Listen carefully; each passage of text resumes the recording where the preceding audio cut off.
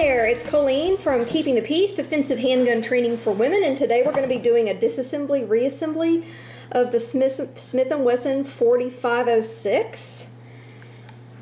Here she is. First thing we're going to do is release the magazine. Set that aside. Going to rack the slide to the rear and lock it so that I can both visually and digitally verify that there is no round in the chamber.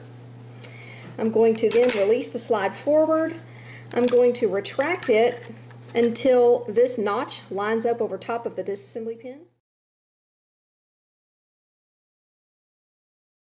Then I'm going to actually push from the other side. I like to use a towel over my finger simply because the edge of what I'm pushing is a little on the sharp side.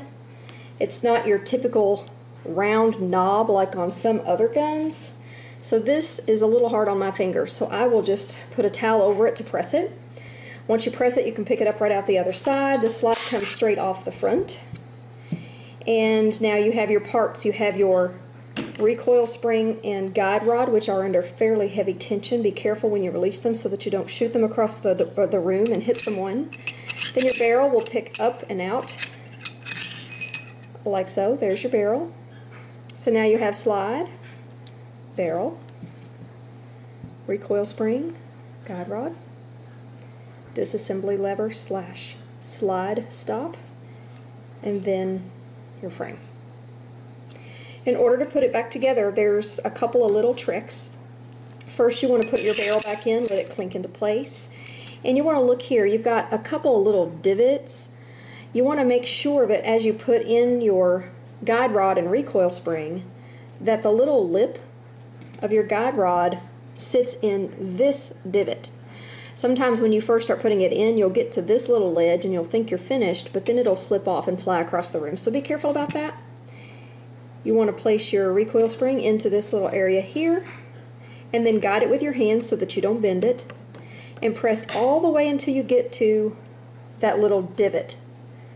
Again, make sure that you're not just sitting on this ledge because it will slip off and fly across the room, especially when you start trying to put it back on the frame. Now we're going to feed it onto the frame, and you notice that you're going to crash into your ejector. So you can use a fingernail. I like to use one of these little tools from Brownells. It's just super handy. It's easier to get to things. I'm just going to use that to press the ejector down. Once I clear the ejector, I have two more little things here I have to press and clear. Once I've cleared the last one, I'm going to pull my hammer to the rear just to make the tension a little easier. Then I'm ready to put my disassembly pin back in. It's going to go in. You might have to take a little tension off of your slide to get it in. You'll feel the little sweet spot there. Then you're going to retract again until this lines up over top of that hole.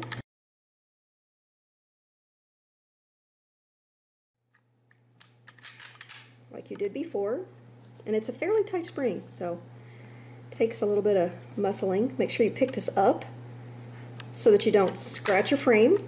Press it down, release the tension off of your slide. Make sure that everything racks. And this particular gun, you're going to have to put your magazine in order to drop the hammer to make sure that everything's good. I like to do that at least twice. And everything's great. So there's the disassembly reassembly of the Smith & Wesson Model 4506. Thanks for watching. Bye-bye.